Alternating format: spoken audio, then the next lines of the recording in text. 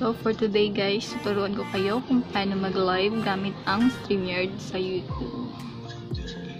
First is, syempre nasa Google Chrome na tayo dapat. Ayan, wait. Then, type lang natin is streamyard.com. StreamYard. Ayan, may lalabas na yan.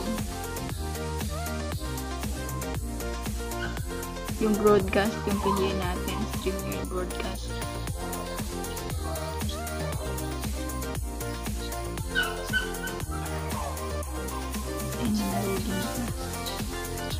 Ayan. Ito na yung nakapag-login ka na. Kasi nakapag-login na kasi ako. Ito na yung nakapag-login ka na. So, ito yung gagawin mo is here. Create broadcast ka. And click mo to yung may red ay white. Ito yung channel mo. Yan. Yung title is yung lalabas na title doon mismo sa top. Like for example, mangisda. Tayo ay mangisda.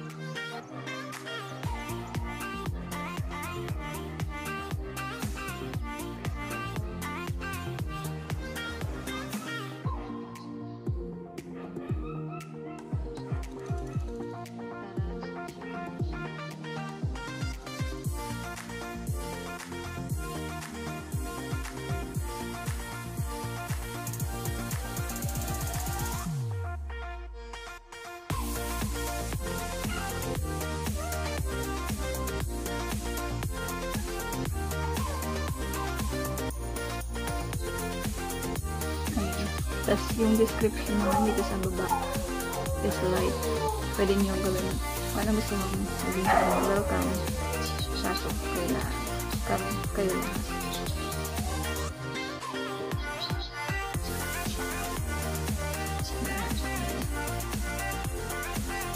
Wala para mas madali.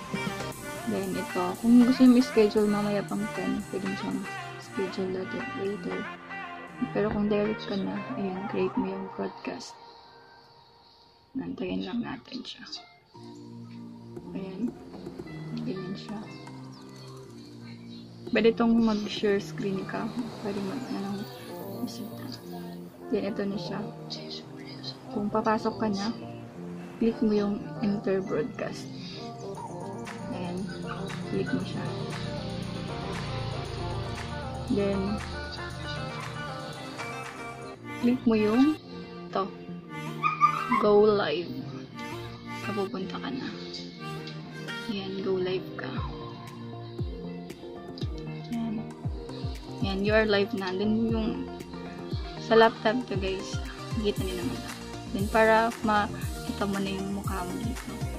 Dito may lalabas. Click mo na yung add scene. How to end your live in StreamYard. So, bali, pupunta ka lang dito sa end broadcast. Yan. Punta ka lang dito. Then, click mo lang siya. Then, yan.